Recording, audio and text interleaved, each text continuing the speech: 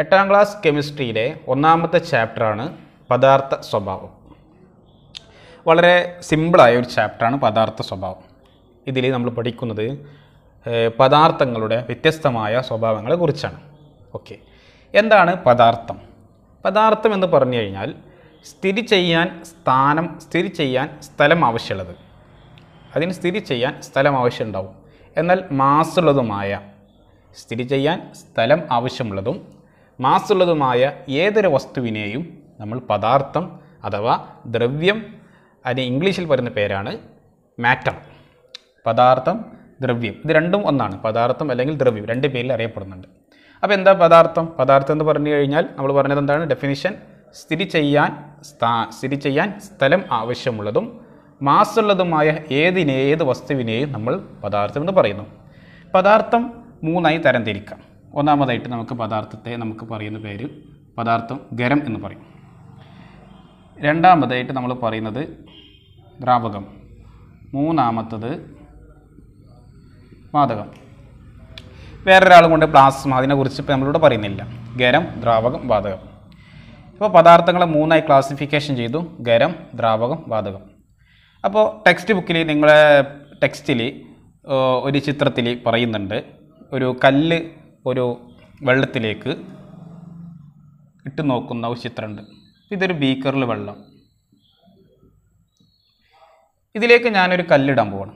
അപ്പോൾ ഒരു കയറിലൊക്കെ തൂക്കിയിട്ട് ഒരു കല്ലിനെ ഞാൻ ഇതിലേക്ക് താഴ്ത്തണം. ഈ കല്ല് താഴ്ത്തുന്ന സമയത്ത്, കല്ല് താഴ്ത്തുന്നതിന് മുമ്പേ ബീക്കറിലെ വെള്ളത്തിന് ഉയരം ഇത്രയേ ഉള്ളൂ. ഇനി കല്ല് താഴ്ത്തിയ ശേഷം സംഭവിക്കുന്നത് വെള്ളത്തിൻ്റെ ഉയരം കൂടി. അപ്പോൾ കല്ല് വെള്ളത്തിൽ താഴ്ത്തിയ സമയത്ത്, മുക്കിയ സമയത്ത് വെള്ളത്തിൻ്റെ ഹൈറ്റ് കൂടി. വെള്ളത്തിൻ്റെ അളവ് കൂടാനുള്ള കാരണം എന്താ? ഈ കല്ലെന്താണ്? ഖരവസ്തുവാണ്. ഈ കല്ലിന് വെള്ളത്തിലേക്ക് താഴ്ത്തിയ സമയത്ത് ഈ കല്ലിന് സ്ഥിതി ചെയ്യാൻ സ്ഥലം ആവശ്യമാണ്. ആ സ്ഥിതി ചെയ്യുന്ന സ്ഥലത്തുള്ള, അതായത് വെള്ളത്തിനകത്താണ് വെള്ളത്തിലേക്ക് താഴ്ത്തുന്ന സമയത്ത് സ്ഥിതി ചെയ്യുന്നത്. ആ വെള്ളത്തിനടിയിലുള്ള കല്ല് സ്ഥിതി ചെയ്യുന്ന സ്ഥലത്തെ വെള്ളമെല്ലാം മുകളിലോട്ട് ഉയർന്നു. അതുകൊണ്ടാണ് കല്ല് താഴോട്ട് ഒരു വെള്ളത്തിലേക്ക് ഇടുന്ന സമയത്ത് വെള്ളം മുകളിലോട്ട് ഉയരുന്നത്. അപ്പോൾ ഇന്ന് കാര്യം മനസ്സിലായി, കല്ല് ഒരു ഖരവസ്തുവാണ്. കല്ലൊരു ഖരവസ്തുവാണ്. മാത്രമല്ല കല്ലിന് സ്ഥിതി ചെയ്യാൻ സ്ഥലം ആവശ്യമാണ്. പിന്നെ കല്ലിന് മാസ്സുണ്ട്. അതുകൊണ്ട് തന്നെ കല്ലിന് മാസ്സുണ്ട്.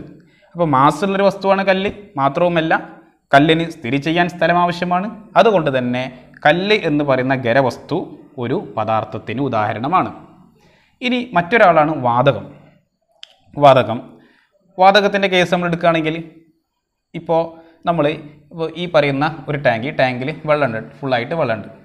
നമ്മൾ ഒരു ടംബ്ലർ അല്ലെങ്കിൽ ഒരു ടംബ്ലർ അല്ലെങ്കിൽ ഒരു കപ്പ് ഡ്രൈ ആണ്, അതായത് ഉണങ്ങിയ അവസ്ഥ, നനവൊന്നുമില്ല, അങ്ങനെയുള്ളൊരു കപ്പ് നമ്മൾ വളരെ ശക്തിയായിട്ട് നമ്മൾ എന്ത് ചെയ്യാൻ പോകണേ, ഒരു വെള്ളത്തിലെ ബീക്കറിൽ താഴ്ത്തുന്ന സമയത്ത് എന്താ സംഭവിക്കുക? ഈ വെള്ളം മുകളിലോട്ട് ഉയരും. എന്താണ് ഉയരാനുള്ള കാരണം? വെള്ളം മുകളിലോട്ട് ഉയരുന്നുണ്ട്. മാത്രമല്ല ആ ടംബ്ലറിനകത്ത് നമ്മൾ പൊക്കിക്കഴിഞ്ഞാൽ ആ ടംബ്ലറിനകത്തേക്ക് അല്ലെങ്കിൽ ആ കപ്പിനകത്തേക്ക് വെള്ളം പ്രവേശിച്ചിട്ടില്ല. അപ്പോൾ എന്താണ് അവിടെ സംഭവിച്ചത്? നമ്മൾ താഴ്ത്തുന്ന സമയത്ത് അതിനുള്ളിൽ വായു ഉൾപ്പെട്ടിട്ടുണ്ട്. ആ കപ്പിനകത്ത് വായുണ്ട്. ആ വായു അടങ്ങിയിട്ടുള്ള കപ്പാണ് നമ്മൾ വെള്ളത്തിലേക്ക് താഴ്ത്തുന്നത്. വെള്ളത്തിലേക്ക് താഴ്ത്തിയിട്ടും ആ കപ്പിനകത്തേക്ക് വെള്ളം പ്രവേശിച്ചിട്ടില്ല. എന്തുകൊണ്ട്? ആ കപ്പിനകത്ത് മുഴുവനായിട്ടും ആരുണ്ട്?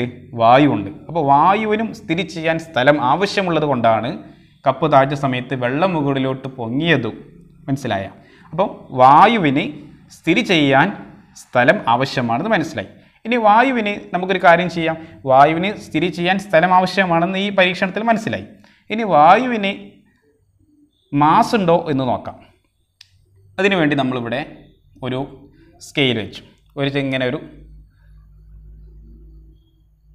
ഈ ഭാഗത്ത് നമ്മളൊരു ബലൂൺ വെച്ചിട്ടുണ്ട്, ഈ ഭാഗത്ത് മറ്റൊരു ബലൂണുണ്ട്.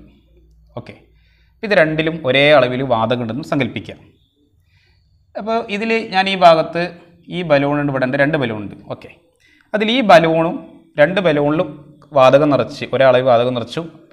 ഇത് ഹൊറിസോണ്ടലായിട്ട് തിരശ്ചീനമായിട്ട് ഒരേപോലെ അങ്ങോട്ടും ഇങ്ങോട്ടും ചെരിവൊന്നുമില്ലാതെ തിരശ്ചീനമായി നിൽക്കുന്നുണ്ട്. അപ്പോൾ ഞാൻ സൂചി എടുത്തിട്ട് ഈ ബലൂണിൽ ഒന്ന് കുത്തിയ സമയത്ത് ഇതിലൊരു ഓട്ട വീണിട്ടുണ്ടായിരിക്കും, ഒരു ഹോള് വീണു. മാത്രമല്ല ആ ഹോളിൽ കൂടി എന്ത് സംഭവിക്കും? ഈ ബലൂണിനകത്തെ വാതകം പുറത്തേക്ക് പോകും. പുറത്തേക്ക് പോകുന്ന സമയത്ത് ഈ ഭാഗം ഈ ബലൂൺ ചുരുങ്ങും, കോൺട്രാക്റ്റ് ചെയ്യും, ചുരുങ്ങിയ സമയത്ത് എന്താണ് സംഭവിക്കുക? തിരശ്ചീനമായി നിന്നിരുന്ന ഈ സ്റ്റിക്ക്, തിരശ്ചീനമായി നിന്നിരുന്ന ഈ സ്കെയിൽ അല്ലെങ്കിൽ സ്റ്റിക്ക് എന്ത് സംഭവിച്ചു? ഈ ഭാഗത്തേക്ക് തൂങ്ങും. ഇതെന്താ മനസ്സിലായത്? വായുവിനും മാസ് ഉണ്ട് എന്ന് മനസ്സിലായി. വായുവിന് മാസ് ഉണ്ട് എന്ന് നമുക്ക് ഈ പരീക്ഷണത്തിൽ കൂടി മനസ്സിലാക്കാൻ സാധിക്കും. ഓക്കെ, അപ്പോൾ വായുവിനെ സ്ഥിതി ചെയ്യാൻ സ്ഥാനം ആവശ്യമാണ്, സ്ഥലം ആവശ്യമാണ്, മാത്രമല്ല വായുവിന് മാസ് ഉണ്ട്. അതുകൊണ്ട് തന്നെ വായു എന്ന് പറയുന്ന വാതകവും ഒരു പദാർത്ഥത്തിന് ഉദാഹരണമാണ്. വായു എന്ന് പറയുന്ന വാതകവും ഒരു പദാർത്ഥത്തിന് ഉദാഹരണമാണ്. അപ്പോൾ പദാർത്ഥങ്ങളെ നമ്മൾ എന്ത് ചെയ്തു? 3 ക്ലാസിഫിക്കേഷൻ ചെയ്തു. പ്രധാനമായും ക്ലാസിഫിക്കേഷൻ 3 ചെയ്തു. ഒന്ന് ഖരം, ദ്രാവകം, വാതകം എന്നിങ്ങനെ ചെയ്തു.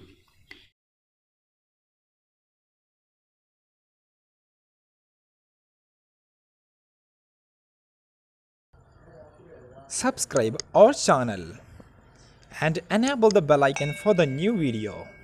Like, comment and share. Thank you.